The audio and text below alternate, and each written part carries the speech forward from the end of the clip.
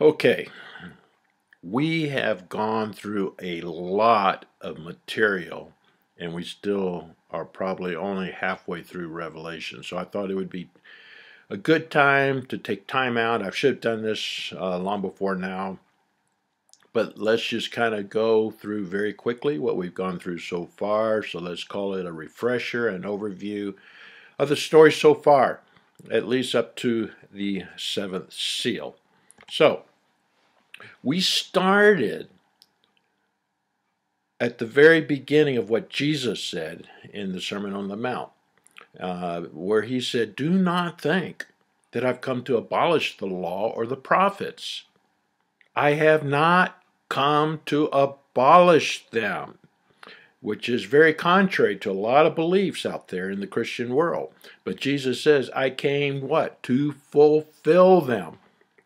For truly, I tell you, until heaven and earth disappear, which means until the end of times, not the smallest letter, not the least stroke of a pen will by any means disappear from the law until everything is accomplished. So if we want to understand Revelation and get a grasp on how to interpret, we have to keep in mind, first and foremost, that in the law and the prophets, everything must be accomplished.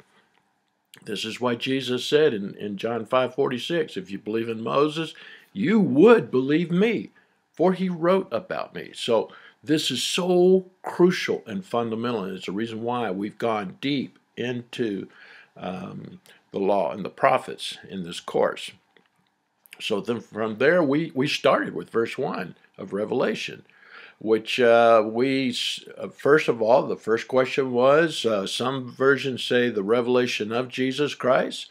Other translations say the revelation from Jesus Christ. So which is it? Is it from or is it of? We went and looked at the original language and then found out there is no such thing as of in the Greek language. It's up to the interpreter to decide. The literal Greek translation is revelation, Jesus Christ. And so often, the original language is so important because it will give us the complete picture. The complete picture is what? The revelation of Jesus Christ, the revelation from Jesus Christ. So, in answer to the question, is it of or from? The answer is yes. It's both. And that's that way intentionally, which God gave him, Jesus, to show to his bondservants, those who are freely and voluntarily serving the Lord in church, the things which must soon take place. So this is very, very important. And then from there we went into the name of Jesus Christ, because is his name really Jesus? No, that's not the name that was given to him. It was Yeshua, which the Greeks transliterated into Jesus, because they could not, the Greek language did not have that way of pronunciation. And then the English translation started off with Jesus. That was the first King James, and the Geneva Bible uses a J instead of an I, and so it was Jesus in their language, but Jesus in the English tongue, and that stuck even in later versions of the King James. So Jesus Christ, Christ is Mashiach, the Hebrew for anointed one or the Messiah. Now that was translated into Greek, Christos, which is anointed one, but then English translators chose not to translate Mashiach or Christos, but they decided to transliterate. So Christos became Christ. So Jesus Christ is originally Yeshua HaMashiach in Hebrew. Now, why do I make a big deal of this? Well, names are important. Names are important to God. Names are important in Scripture, and names should be important for us. And the name Yeshua is all over the Old Testament. Not as a name, but as the word salvation. And all that you see on the screen there is, in bold, is Yeshua translated as salvation. And I'll just pick one, second to last, Isaiah 12:2. Surely God is my Yeshua, my salvation. I will trust and not be afraid. The Lord himself is my strength and my defense. He has become my Yeshua, my salvation. And with joy you will draw water from the wells of Yeshua, the wells of living water, the wells of salvation. So this is why we make such a big deal to know and understand the proper name of the Messiah, the Savior of the world. His name is salvation, Yeshua, and I believe that's very, very important. And also on that note, what about the name of God the Father? God the Father, believe it or not, shared his own name with us in Scripture 6,829 times. However, because Jewish religious leaders chose not to speak his name because they did not want to use his name in vain, so if we don't say his name, then we obviously can't use his name in vain. Well, that's pretty wrong thinking. But anyway, because of that, and because ancient Hebrew does not have vowels, modern Hebrew does, they're called nikuds, nobody knows how to pronounce his name. We only have the consonants, and two of the possible pronunciations that most theologians will kind of agree on is either Yahweh or Yehovah.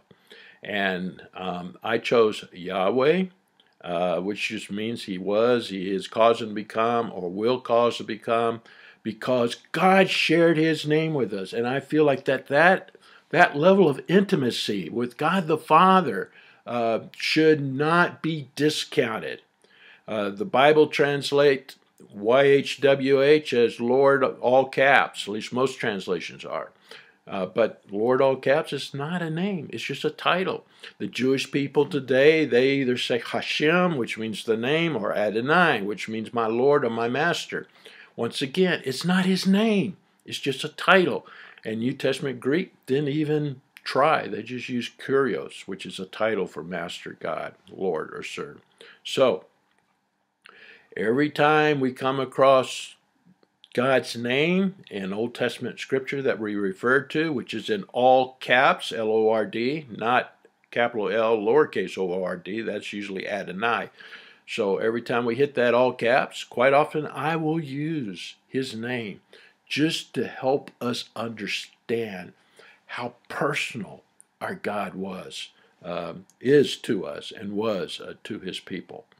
So, having said that, now going back to Revelation chapter 1, we also should looked at verse 3, because this is such a unique verse. Blessed is the one who reads aloud the words of this prophecy, and blessed are those who hear it and take to heart what is written in it, because the time is near. This is the only book in the Bible that says, blessed is the one who reads aloud. And blessed are the hearers. The Complete Jerusalem Bible, Jewish Bible, says, provided they obey. NIV says, and take to heart. So, I mean, not only do we need to hear it, but we need to apply it in our lives. Why? Because the time is near. Okay, now having said all that, we looked at the gospel. What is the basic gospel message that was preached in the New Testament? Well, what did John the Baptist say? He said, repent, for the kingdom of heaven has come near. What did Jesus say? Jesus said, I must proclaim the gospel, the good news of what? Of the kingdom of God to the other towns also, because that is why I was sent. I mean, we really need to take this to heart. The gospel is the coming kingdom of God. What did Jesus tell his disciples? He sent them out to what? To proclaim the kingdom of God and to heal the sick. What did Apostle Paul proclaim? He proclaimed in Acts 28 the kingdom of God and taught all about Lord Jesus Christ, because he's the only way to the kingdom. So that does not discount what Jesus died on the cross.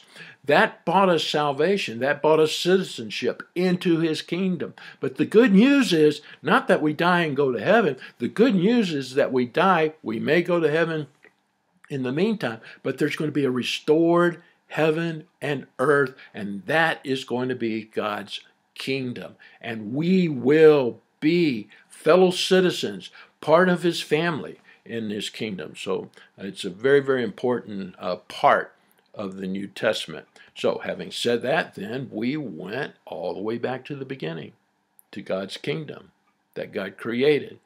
And chapter 126, where God says, let us make mankind in our image, after they created everything else but us, in our likeness, so that they may rule over the fish of the sea and the birds of the sky, the livestock and wild animals, and over all the creatures that move on the earth. That's what mankind was commissioned with.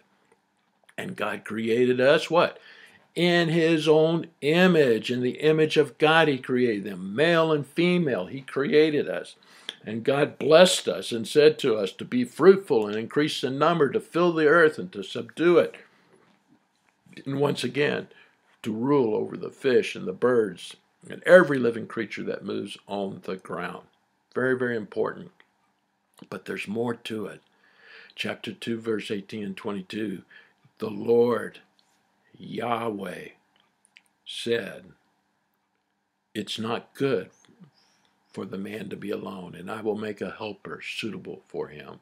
And then Yahweh made a woman from the rib he had taken out of the man, and he brought her to the man. We've got to remember, Scripture is there for a reason and a purpose, and what's the meaning behind this? What's the takeaway? The takeaway is that man should not live alone. God does not want to live alone either. He created us to have fellowship with him. So very, very important. And then obviously, it was all very good. That was the original God's kingdom. And God prepared a special place for us, the Garden of Eden. He would come down and visit man in the evening. However, we know how the story ended. Because Yahweh, because Eve took the forbidden fruit, and God came down, and he made these following 3 proclamations. So very fundamental and important, and helps us to understand God's plan for man and God's heart. So what did he say to the serpent? Yahweh God said to the serpent, because you have done this, cursed are you, Satan, cursed are you, serpent, above all livestock and all wild animals. You will crawl on your belly, and you will eat dust all the days of your life. So God personally cursed Satan. What did God say to man?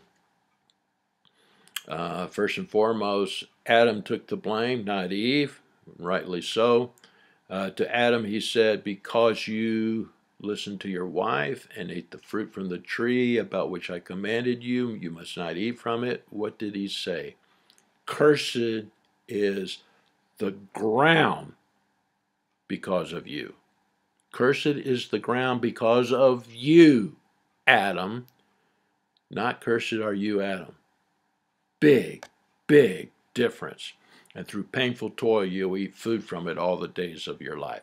And then in between those verses is this monumental prophecy of how it's all going to end. Genesis 3:15, where God says, I will put enmity between you, he's talking to the serpent, and the woman, not Adam, the woman, and between your offspring, Satan, and her offspring, her seed. Well, that doesn't even make sense, right? At least biologically. And then he says, he. So we know it's going to be a he, not a she, even though it's the seed of a woman. He will crush your head, Satan, and you will strike his heel, which was fulfilled on the cross when Jesus Christ was crucified. And then in Old Testament, we see this main thread, a prophetic thread being woven throughout Scripture, that he He, being the seed of the woman, is going to come from the line of Abraham. And all this was kind of pronounced in the Abrahamic covenant. He, the seed of the woman, is going to come from the line of Judah. He, the seed of the woman, is going to come from the line of David, where God says, Yahweh says, when your days are over, talking to David, and you rest with your ancestors, I will raise up your offspring to succeed you, your own flesh and blood, and I will establish his kingdom. He is the one. He, the seed of the woman, is the one who will build a house for my name, and I will establish the throne of his kingdom forever. I will be his father. He will be my son. Your house and your kingdom will endure forever before me. Your throne will be established forever. This is so monumental and so important. And then he goes on later in Psalms where he says, the kings of the earth rise up and rulers band together against Yahweh, against his anointed, against his Mashiach or Messiah, saying, let us break their chains and throw off their shackles. The one enthroned in heaven laughs. The Lord scoffs at them. He rebukes them in his anger and terrifies them in his wrath, saying, what? I have installed my king on Zion, my holy mountain. So, his king is the seed of the woman. They'll be installed on Zion in Jerusalem, but Zion is so much more than that. It's also the temple, which we'll talk about later. So, the Abrahamic covenant is fundamental to understanding God's plan for man, and that is being culminated and unfolded in Revelation, where in Genesis 17:7 he says, I, Yahweh, will establish my covenant as what? An everlasting covenant between me and you and your descendants after you for the generations to come, to be your God and the God of your descendants after you.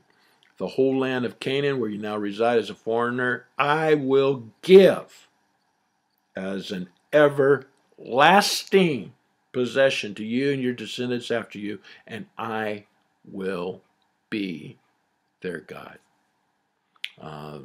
It's just reiterated in Psalms 105, where he talks about to the descendants of Abraham and his chosen ones, he remembers his covenant forever. The promise he made for 1,000 generations, the covenant he made with Abraham, the oath he swore to Isaac, he confirmed it to Jacob as a decree, to Israel as an everlasting covenant. To you, my chosen, I will give the land of Canaan as a portion you will inherit. So very, very important. So then from there we kind of jumped forward into Exodus. And in Exodus chapter 6, something very, very important happens, where God is talking to Moses, and he tells Moses to be his mouthpiece, right? So he says, therefore say to the Israelites, I am Yahweh, and I will bring you out from under the yoke of the Egyptians. I will free you from being slaves to them, and I, listen to this, I will redeem you. Whoa. With an outstretched arm and with mighty acts of judgment. I will take you. That's a very important word. If you go to the original Hebrew, it's lekah, to take, which means to take a woman, to marry as a wife. I will take you as my own people, and I will be your God. You see a common theme here? And then you will know that I am Yahweh, your God, who brought you out from under the yoke of the Egyptians. So, we know how the story goes. Uh, Lord using Moses and Aaron exercised judgments against Pharaoh's kingdom. There were 12 judgments, everything from turning the staff to a snake to the Red Sea being the final judgment of escape and deliverance. But one thing that's important in all this is also to note the Goshen principle and Passover. Very, very important to help us understand Revelation. So what was the Goshen principle? The Goshen principle was, Goshen was where the Israelites lived. So they commuted to work, right? So they would commute and build bricks and whatever else they were doing as slaves. And then at night they would go back in Goshen, where when God's judgments were being pronounced against Egypt and Pharaoh, nothing was happening in Goshen.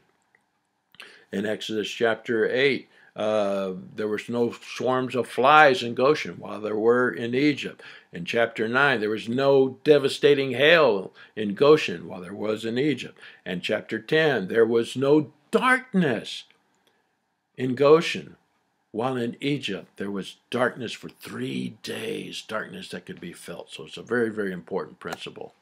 The other important principle is what? The Passover.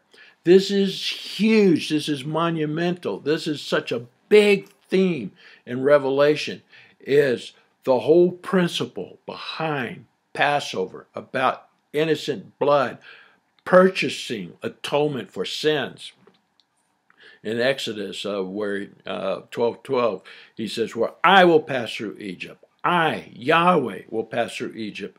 And I, Yahweh, will strike down every firstborn of both people and animals. And I, Yahweh, will bring judgment on all the gods of Egypt. I am Yahweh. The blood will be a sign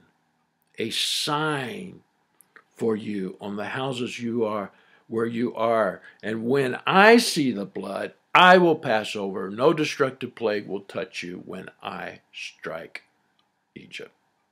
And then after all that was said and done, he says, this is so important. This is a day you are to commemorate for the generations to come. You shall celebrate it as a festival to Yahweh, as a lasting ordinance. This is important to us. This is important to God. What did Jesus say when he celebrated the Lord's Supper? The Lord's Supper, by the way, was the Passover dinner that he celebrated not only with his disciples, but if you recall, we talked about that there was actually 2 Passovers. One that he could share with the Passover supper, and the other that he could actually be the Passover lamb. Okay. And in Luke, it's so important here. It says, when the hour came, he reclined at the table, the apostles with him, and he said to them, what? I have earnestly desired to eat this Passover with you before I suffer. For I tell you, and listen carefully, I will not eat it until it is fulfilled in the kingdom of God.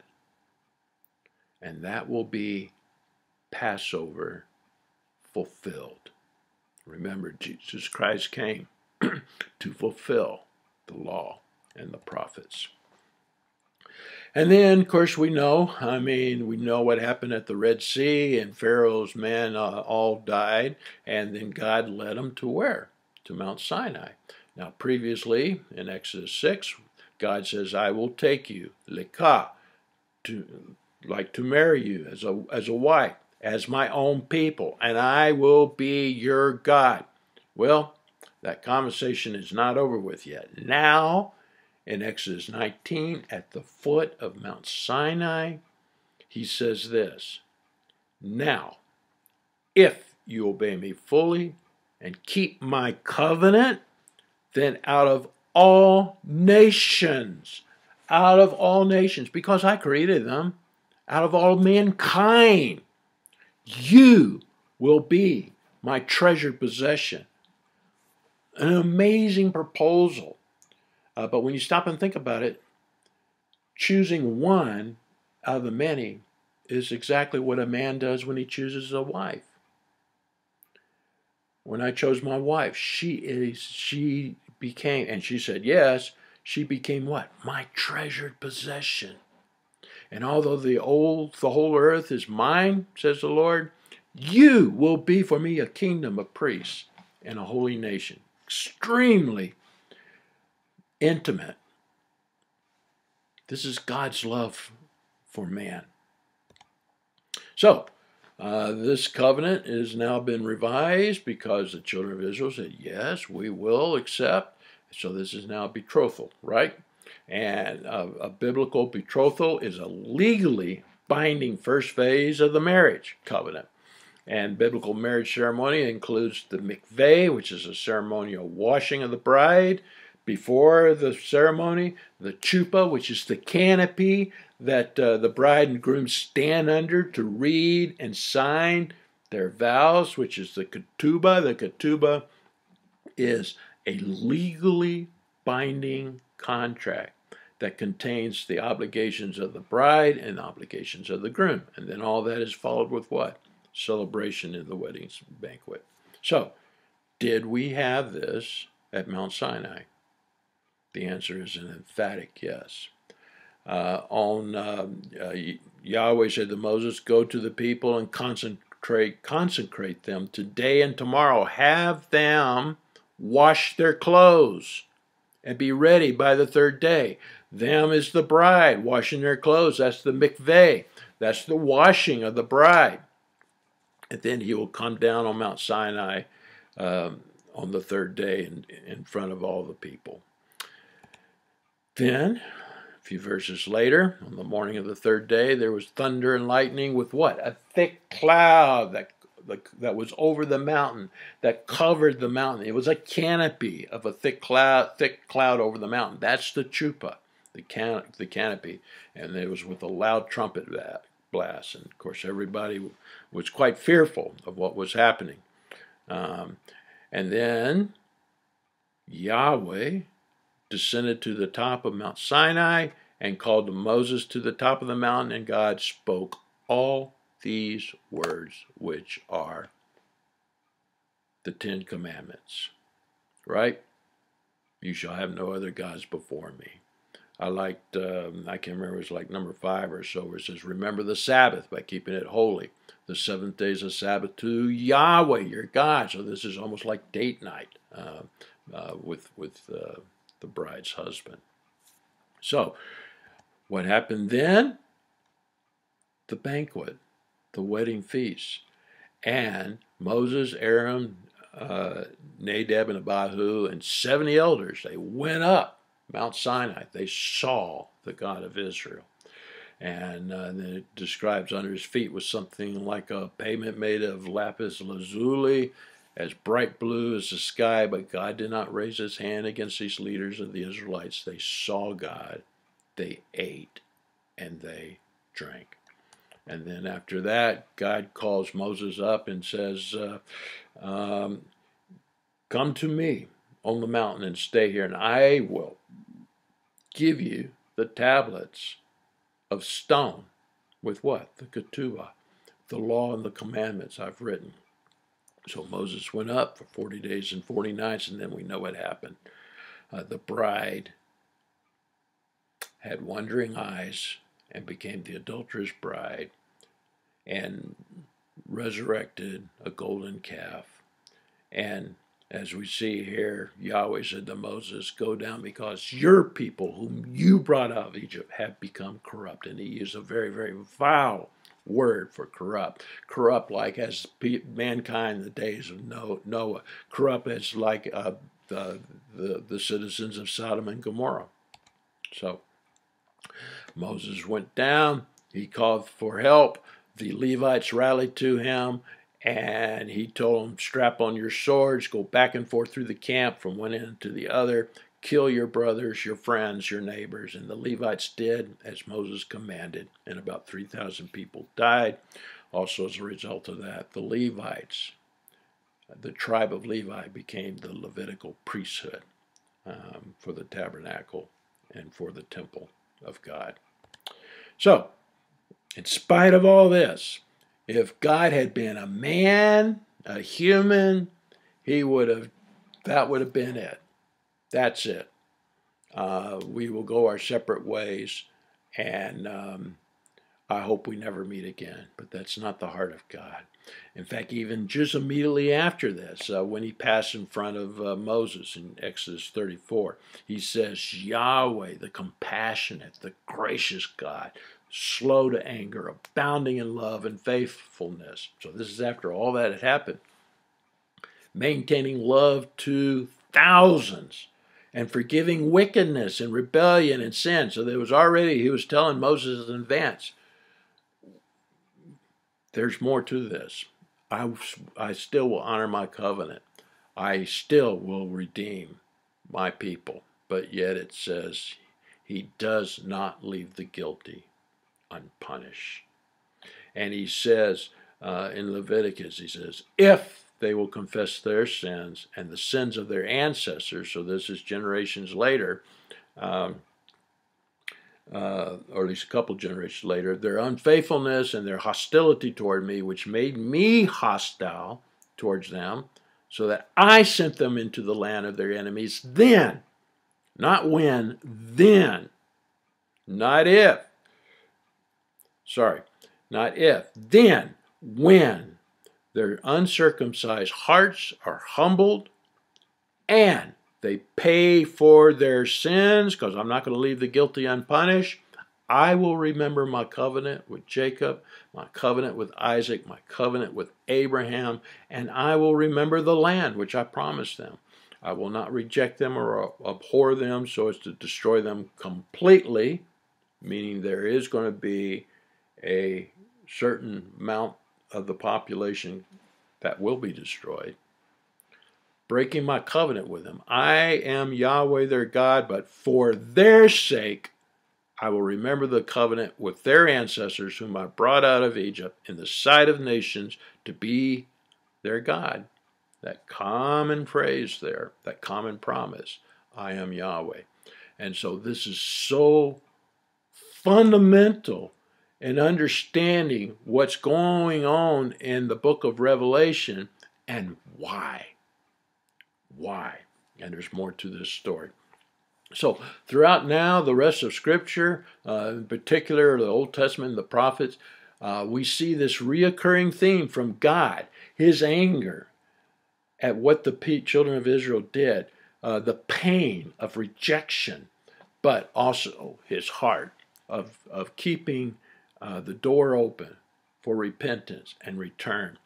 Hosea is a good example where Yahweh instructed Hosea to what? To go marry a whore, a promiscuous woman, have children with her, because I want you to understand the pain that I, the Lord, am suffering.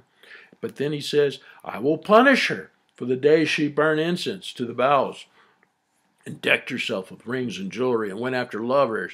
But me, Yahweh, she forgot, declares Yahweh. Therefore what? Listen to this. I am now going to allure her. I will lead her into the wilderness. I will speak tenderly to her. There she will respond as the days of her youth, as the day when she came up out of Egypt, when she was saying, yes, Lord, yes. There she will respond as in the days of her youth, as in the day she came up out of Egypt. In that day is going to be the day of the Lord, the second coming of Christ, declares Yahweh, you will call me my husband. You will no longer call me my master. I will betroth you to me forever. I will betroth you in righteousness and justice and love and compassion. I will betroth you in faithfulness, and you will acknowledge Yahweh. And when we read about in Revelation 12, the woman fled into the wilderness, the woman being Israel, to a place prepared for her by God, where she might be taken care of for 1,260 days, 3.5 years. We need to go back and read Hosea. We also need to go back and read Isaiah, which also help us understand God's pain and anger and his heart, where he says in 54:5, for your maker is what? Your husband. Yahweh Almighty is his name, the Holy One of Israel. You are Israel, is your Redeemer. He is called the God of all the earth. Because remember, I'm going to make you my treasured possession. Yahweh will call you back as if you were a wife deserted and distressed in spirit, a wife who married young only to be rejected. And for a brief moment, I abandoned you. But with deep compassion, I will bring you back. In a surge of anger, I hid my face from you for a moment. But with everlasting kindness, I will have compassion on you, says Yahweh, your Redeemer. Later in 62 verse 4, he says, no longer will they call you deserted or name your land desolate, for Yahweh will take delight in you, and your land will be married. As a young man marries a young bride, so will your builder marry you, as a bridegroom rejoices over his bride. So will God rejoice over you. This is God's heart, and this is the story of mankind. However, okay, we're saying, well, okay, that's good for the Jewish people, the Hebrews, Israel. What about us that are not? You know, us Gentiles. Well, that has always been there as well. Genesis 22:18. We're going to go back to the Abrahamic covenant because this is so important, where Yahweh says to Abraham, and through your offspring being the Jewish people, all nations on earth will be blessed because you have obeyed me. And so then we find out that there's a plan for the Gentiles, and the plan is not fulfilled until the times of the Gentiles are fulfilled. Let me just read two verses, scriptures. First from Romans 11. I do not want you to be ignorant of this mystery, brothers and sisters, so that you may not be conceited. Israel has experienced a hardening in part. Why? Until the full number of Gentiles come in. You and me that are not part of the Jewish ancestry. And in this way, all Israel will be saved, as it is written. The deliverer will come from Zion, from Jerusalem, and he will turn godlessness away from Jacob, which is also another very big hint in all this. Ephesians 3:6, the mystery that through the gospel, remember what the gospel is, the coming kingdom of God and Jesus Christ being the way to the kingdom. The Gentiles are heirs together with Israel, members together of one body, sharers together in the promises of Christ Jesus. Remember what Jesus said, salvation is from the Jews. Well, salvation from all is from the Jews. That was explained in Galatians 3 by the Apostle Paul, where he says Scripture, that being Old Testament back then, foresaw that God would justify the Gentiles. How? By faith. And he announced the gospel in advance to Abraham, where he says what? All nations will be blessed through you. So those who rely on faith in our Lord Jesus Christ are blessed along with Abraham, the man of faith. Ephesians, I'll hit this all of Ephesians is so rich, but let me just hit Ephesians 2. Starting in verse 11, you who are Gentiles by birth, called uncircumcised, remember that time you were what? Separate from Christ. You were separate from the Messiah. He was not part of your life. Excluded what? From citizenship in Israel.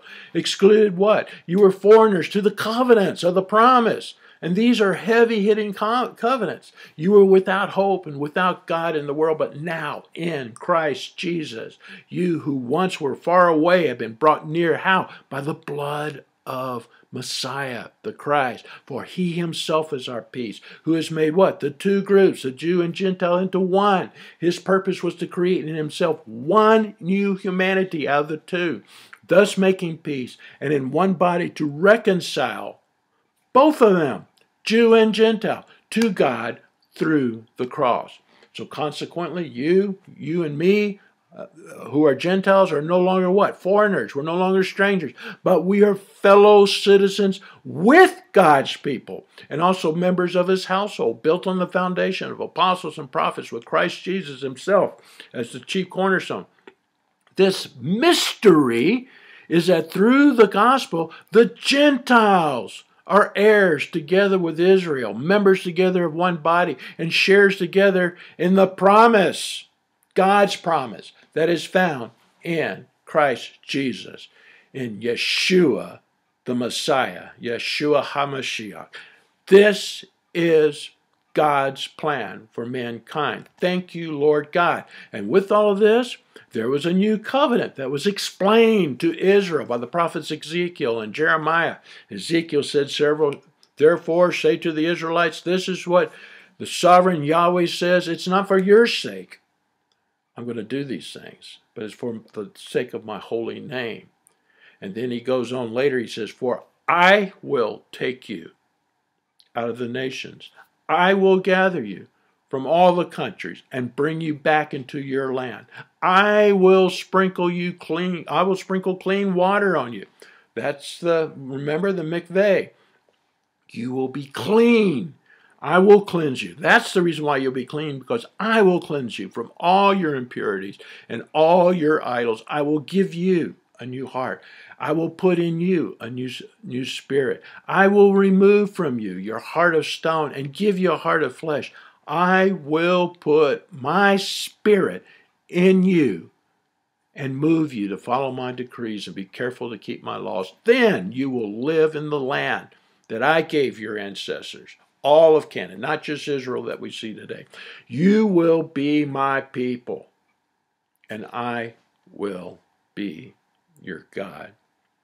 Jeremiah also said, the days are coming, declares Yahweh, when I will make a new covenant with the people of Israel. It will not be like the covenant I made with their ancestors when I took them by the hand. I led them out of Egypt. Because why? They broke my covenant, though I was a husband to them. This is the covenant I will make with the people of Israel after that time, declares Yahweh. I will put my law in their minds. I will write it on their hearts. I will be their God, and they will be my people, my most treasured possession. No longer will they teach their neighbor or say to one another, know Yahweh, because they will all know me. For I will forgive their wickedness and will remember their sins no more. And then that's explained in Hebrews chapter 9 that Jesus Christ is going to be the mediator for all this. Of the new covenant, that those who are called, that being the elect, the Gentiles, as well as the Jews, which will be a remnant of them, may receive the promised eternal inheritance now that he has died as a ransom to set them free from the sins committed under the first covenant. So in one sense, the kingdom of God is a two-phase plan, right? Phase one was Jesus Christ coming on earth, dying for our sins, and then the second phase is him coming back with the new covenant to redeem, to eradicate all sin and evil. So that was one very important main line of prophecy, the seed of the woman, and what the seed of the woman is going to achieve and accomplish.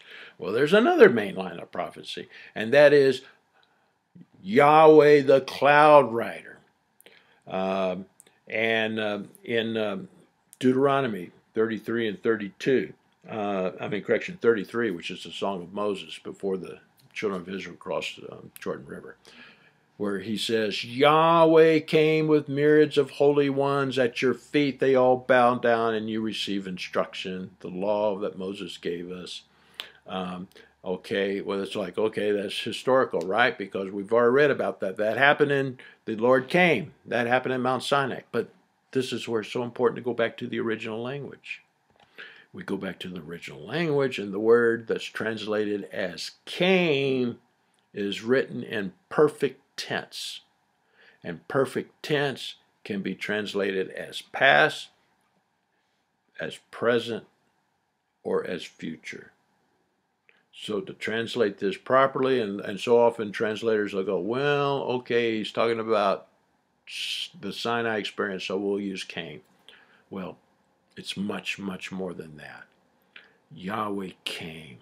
Yahweh is coming. Yahweh will come from Sinai. He came. He is coming, and he will come with myriads of holy ones, which obviously did not happen at Mount Sinai. And at your feet they all bow down, and from you receive instruction, the law that Moses gave us, the possession of the assembly of Jacob. He was king over Jeshurun, which is Egypt. Which is Israel, when the leaders of the people assembled, along with the tribes of Israel. The second passage in Deuteronomy is, there is no one like the God of Jeshurun, who rides across the heavens to help you on the clouds in his majesty. The eternal God is your refuge, and underneath are the everlasting arms, and he will drive out your enemies. So, then also in Psalms, we read more about the cloud rider, that the Lord is going to ride the clouds to rescue his people.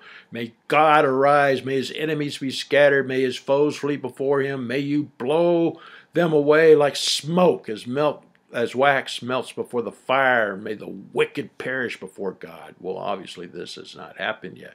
But then he goes on to say, but may the righteous be glad and rejoice before God. May they be happy and joyful. Sing to God. Sing in praise of his name, which we're going to read about in Revelation. Extol him who rides on the clouds. Rejoice before him. His name is Yahweh.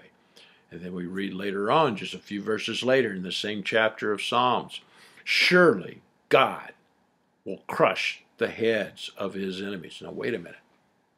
Crush the heads of his enemies. That's going all the way back now to Genesis 3:15. I thought it was going to be the seed of the woman that crushes the head of Satan. Now we're reading here, God will crush the heads of his enemies, the hairy crowns of those who go on in their sins.